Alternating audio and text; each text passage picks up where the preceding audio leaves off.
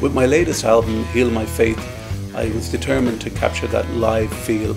So we literally went into the studio, set up the equipment, we jammed together, and there was plenty of eye contact. We weren't like in a separate room or anything like that. And we went for it, and we just picked the best takes we could get, and I'm quite pleased with the outcome. Can you hear me calling out your name? I feel this album is by far the most personal album I've ever recorded. The title track, Heal My Faith, is basically a cry for help to heal my damaged faith, be it in God, the afterlife, or maybe even humanity. And for sure there's plenty of rock.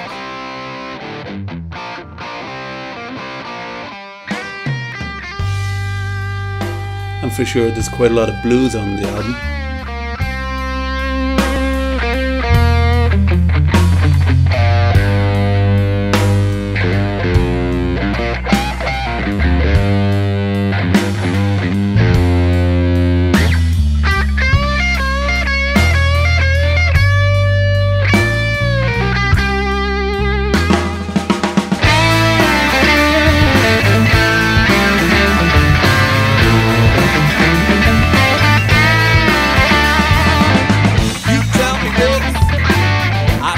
That when I make my mind up, you double back.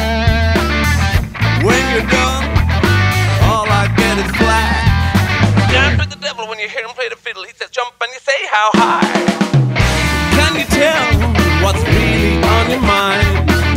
And can you live with the truth for a while?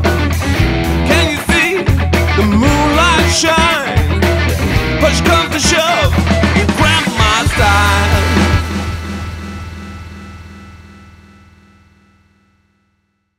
It's a 12-track album, 10 originals, and I guess I'm keeping it pretty Irish. The two covers that I did, one is written by the late great Philip Lynott and the other written by the late great Rory Gallagher. Nothing to lose.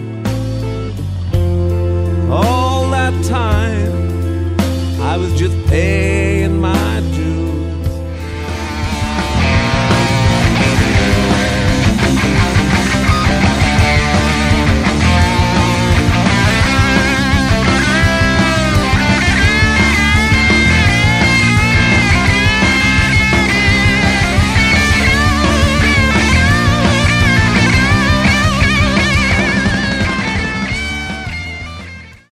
And no album is ever complete without some old-time rock and roll. Rock and roll!